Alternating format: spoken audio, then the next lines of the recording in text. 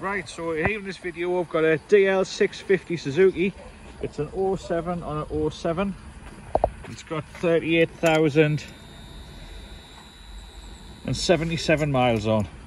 It's in a metallic blue colour and it's tidy. It's not mint, it's not new, it's not brilliant, but it runs fine. I've put loads of new mechanical bits on, so I know that the bike's right, it doesn't look the best. So it's got marks on most of its bodywork. There's some on there, some around the front mud guard. This panel's got a couple of marks in. There's some on there.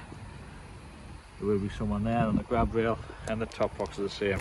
It's got a factory Suzuki top box on it. The wheels look like they've been touched up and repainted in the past, and so is this part of the frame here. There's a bit of rust on the spring.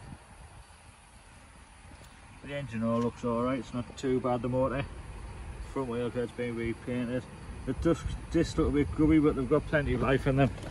They're not grooved or anything, and the front brake pads are fine.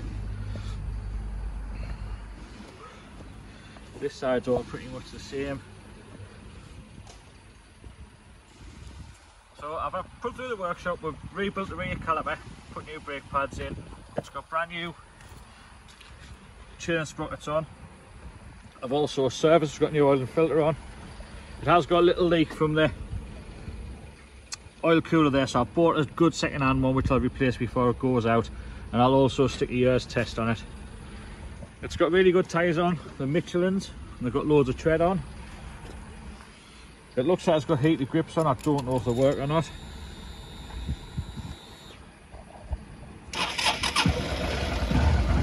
So it runs spot on, there's absolutely nothing wrong with it at all.